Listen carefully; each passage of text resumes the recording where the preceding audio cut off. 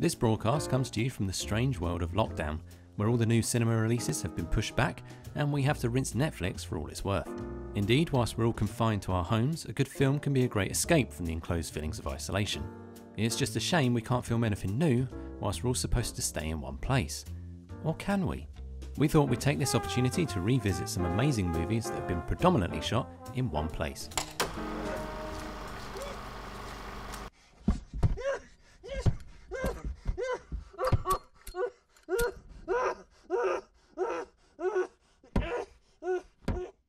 No matter how seriously you're taking social distancing, being buried alive in a coffin is high up on most people's lists of nightmares.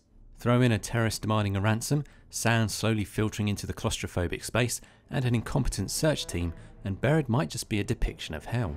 This intense, oppressive ride sees victim Paul Conroy desperately attempting to escape his tomb by playing phone tennis with everyone from the terrorist who buried him to his wife. Through unusual camera angles and limited lighting, the smallest setting on this list keeps us captivated for the film's 1.5-hour runtime. Plus, with Ryan Reynolds being pretty much the only person on screen and the whole film reportedly being shot in just 17 days, it seems like one of the safest films we could create in this current climate. Buried 2, anyone? Now, you don't really approve of murder, Rupert, if I may. You may, and I do. Think of the problems it would solve. Unemployment, poverty, standing in line for theater tickets. It isn't any surprise that Buried director Rodrigo Cortés cites Alfred Hitchcock as a huge influence on his cinematic style when you consider how Hitchcock mastered the idea of grounding a film in one singular setting. And in the 1948 classic Rope, Hitchcock was not only trying to achieve a film set entirely in a flat in Manhattan, but also made it appear it was filmed in one take as well.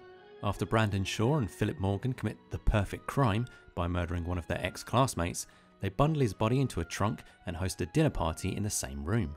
The rest of the film follows the party organically and the proximity of the party guests in the one set, including the victim's ex-girlfriend and old friend, and adds a continuous layer of tension to the film. So next time you're at a super awkward, super tense dinner party, know it could definitely be worse. I'm just saying a coincidence is possible. And I say it's not possible.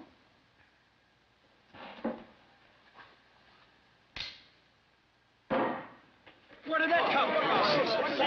It's the same night. What you're doing. Nothing spells excitement like a film set nearly entirely in a cramped and mundane jury room. Yet despite the commonplace setting, Sidney Lumet's feature debut 12 Angry Men is a hugely impactful thriller that explores the broad spectrum of human emotion and humanity. The plot follows the 12 men tasked with deciding the fate of a Puerto Rican youth accused of murdering his abusive father. Initially, all want a quick guilty verdict except for one. This seemingly mundane space becomes a breeding ground of arguments and revelations. With the camera following individual characters around the room, Lumet manages to physically interweave numerous complex stories and character journeys into the one space. What appears initially to be a dull, familiar-looking location transforms through the course of the film into a battleground scattered with the men's ideals, prejudices and insecurities, proving again that you don't need exotic locations to tell a great story.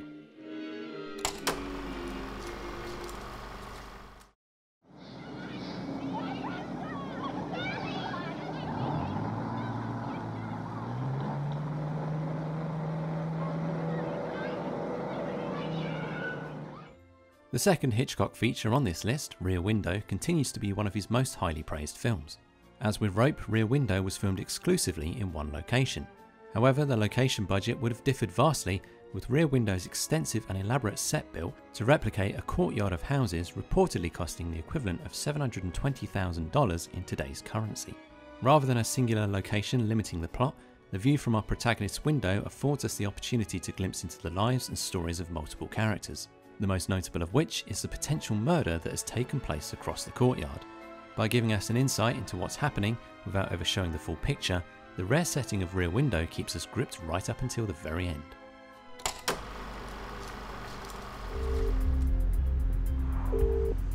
Hello? Eddie, it's your dad. Is your mother there? No, she's not back from the shops yet. She's getting that German beer that you like for the match. Okay, listen, I won't be back for that. If we told you Locke was a film where a man who works in construction drives through the night in his car making phone calls, you'd be forgiven for thinking it might not be the most exciting film of the last decade. However, it's the fact that this is what Locke is, and yet is still steeped in suspense, that makes it such a great film. One of the reasons Locke manages to hold our attention despite the monotonous setting is the truly engaging performance by Tom Hardy as the title character, the only actor on screen for the duration. Over an hour-and-a-half journey down the motorway, Locke receives calls from many people such as his work colleagues, his wife and kids, and the woman he had an affair with 7 months earlier who has gone into premature labour with his child. The pressure comes at Locke from all sides in the form of these phone calls and creates a pressure cooker of tension in the interior of the car. It's incredible it took one location and just 8 nights filming to make this awesome movie.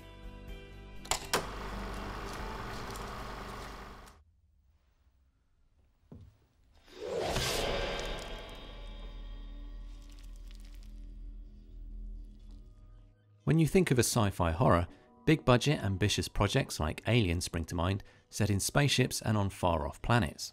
But despite the 1997 Canadian film Cube being set in an estimated 17,500 cubes, it was actually filmed in a singular 14 feet cube with a few partially built additions and a budget of only a few $100,000. The cube itself is anything but simple in the movie, however, as the 5 characters try to utilise their individual skills to escape the moving maze of rooms, some of which are prepped to kill the participants inside. With the simple method of changing the wall colours to signify different rooms, the cube feels much less like the one set and more like the sprawling maze of the film. Like in Buried, Cube manages to turn a box-like location into an exciting and intimidating movie without needing to go anywhere. There we have it, 6 great, somewhat isolation-friendly movies that were made in one location. Can you think of any other awesome films that have been shot in a similar way? Let us know in the comments below. And as always, thanks for watching, and don't forget to like and subscribe.